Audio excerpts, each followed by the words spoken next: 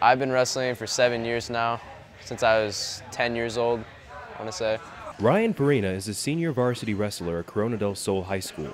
He played multiple sports as a child until he stumbled across wrestling and decided to give it a try. My brother is actually a wrestler, so he joined in 6th grade and then wrestled for a year, and then I just decided that I was going to do that in the winter time because I was always looking for a different sport to do in the winter. Wrestling is now his only focus. His hard work paid off with the state championship title last season. I wanted to become a state champion, that was my goal, and I achieved that last year, and I decided at the end of last year that I was going to want to wrestle in college, so I started exploring my options. Go! Wrestling runs in the Farina blood. His two brothers and father all competed in the sport. His older brother Glenn wrestled at Corona before taking his talents to Cal Poly San Luis Obispo. Ryan will sign his letter of intent to Cal Poly on Friday. A couple weeks ago, I took a visit out there, just check it out, and see if I liked it or not.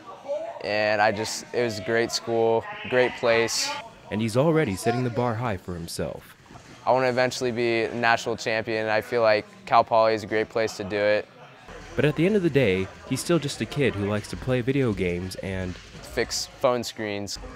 I kind of taught myself after I broke my phone, so it's been good because I can make some money and I kind of enjoy doing it.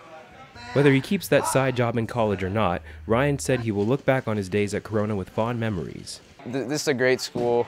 I really like the wrestling team. You know, we're like a family here.